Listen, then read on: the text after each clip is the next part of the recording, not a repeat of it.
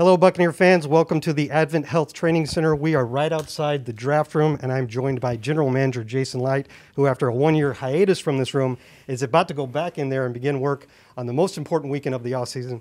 Jason, thank you for your time right before the draft, and good luck this weekend. I appreciate it. As I alluded to, last year it was a virtual draft. You worked out of a specially appointed room in your own home. If I remember correctly, you even found a few things you enjoyed about that, but are you happy this year to be back in person with your staff, and are there any new challenges to this setup? I am happy to be back. I'm happy to have all the scouts will all be somewhere in the facility here, so I'll be able to talk with them, and they can be part of the experience because they put in all of the work for this draft. So it's good to be back with everybody. It's going to be a little bit less people in the draft room than normal, but they're all here and they're all accessible. Well, you said recently that this draft for the Buccaneers could be a draft of wants rather than a draft of needs. Can you explain to Buccaneer fans how that affects your approach and strategy this weekend? Yeah, it truly is going to be the best available, which is exciting. And it's one thing that we all as a staff are looking forward to. So we can watch it kind of fall to us, see where it ends up, there in the late end of the back end of the draft. We've gone through a lot of scenarios. There's more scenarios this year than we've ever been a part of. But it truly is a situation where we can just get the best player available, and we're not necessarily looking for that player to have to step into a huge role his rookie year, which is also a great thing.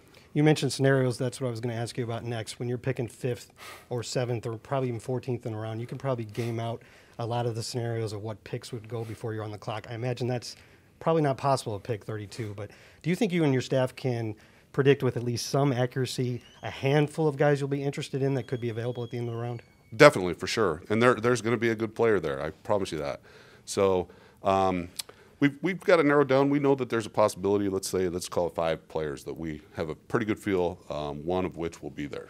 And everything's still on the board? Everything's still on the table? Trade up, trade down? Everything's always on the table. We're not going to turn down any phone calls. So we never do, and that's always been part of our philosophy here. Finally, Jason, I know the focus today and this weekend is on the draft, but the reason that you're in this position to be best player available after winning the Super Bowl, and that's why you're picking 32nd, is you were able to return almost the entire roster virtually intact for next year.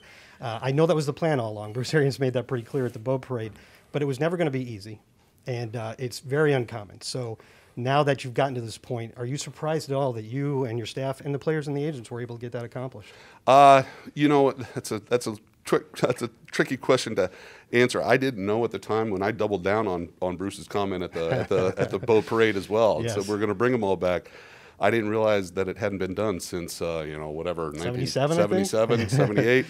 If I would have known then, I may Set the bar pretty high. I may not have said those words. But no, in a roundabout way of answering this, I am not surprised because we had such a strong, cohesive locker room.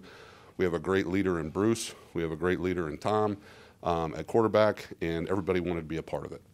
Well, excellent. Again, Jason, thank you for your time right before you start the draft, and best of luck the whole weekend. I appreciate it. Thank you.